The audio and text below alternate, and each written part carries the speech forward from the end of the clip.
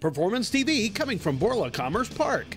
Welcome back to Performance TV, presented by Top Coat. One of the cornerstones of this whole automobile industry that we love so much is great tools, and tools that last. Jim is in from Koken USA. Rob sells tools, and we're going to learn a little bit more about this company. Jim, what is Koken?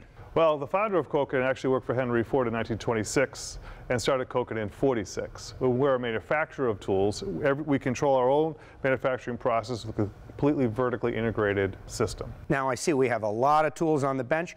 What are we going to learn about here today? Well, I think the beginning is really the fact that we are a manufacturer, and to drive that home, here's an example of our manufacturing process.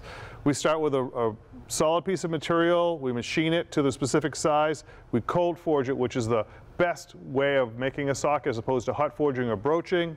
Then we do the turning process, and we heat treat it ourselves, so we control our own heat treating, and then we do the final surface finish.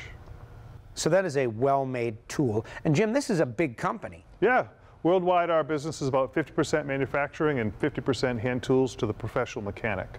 In the U.S., we're selling to all the automotive manufacturers, Nissan, Ford, Toyota, Honda, and we're doing very well.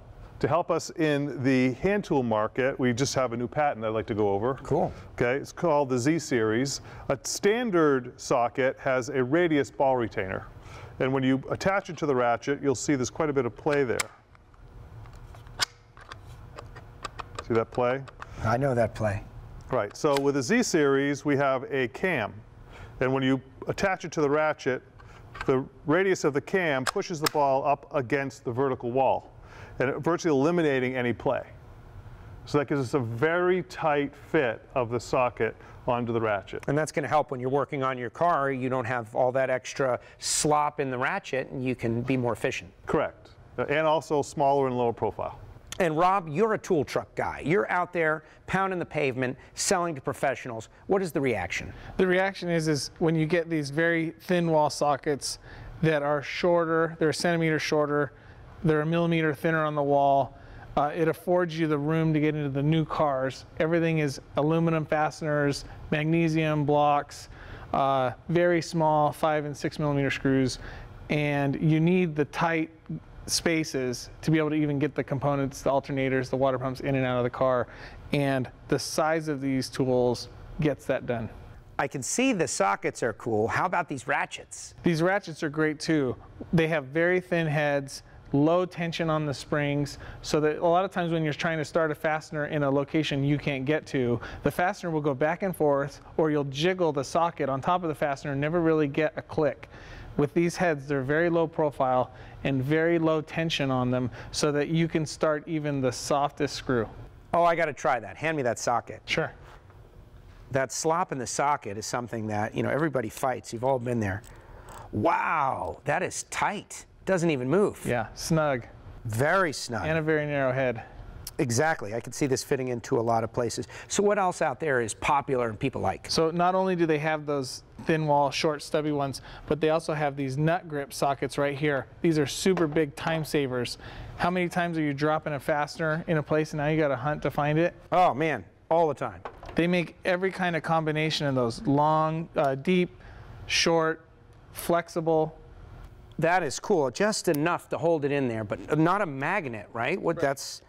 It's a retaining ring, and the retaining ring means that you could throw the thing in the parts washer, it never disassembles, and then you don't ever have to worry about a magnet breaking and falling out, because magnets are brittle, of course, naturally. So the life of that snap ring is indefinite.